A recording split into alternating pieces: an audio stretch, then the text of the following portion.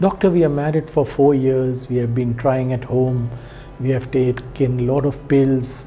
And now we have taken letrozole and we have attempted 2 cycles of IUI. And our gynecologist has told us that my husband has 70% abnormal sperms and that is the cause of IUI failure. And she said it will be very difficult for us to get pregnant. Is it true? We are heartbroken. Well, this is an untrue statement.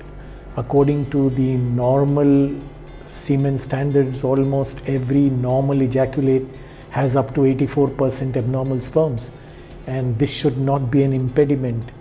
If the count and the motility is all right and you have a proper lab that can harvest sperms for IUI, you must go ahead and do IUI using fertility injections for the highest success rates. You must otherwise change your center.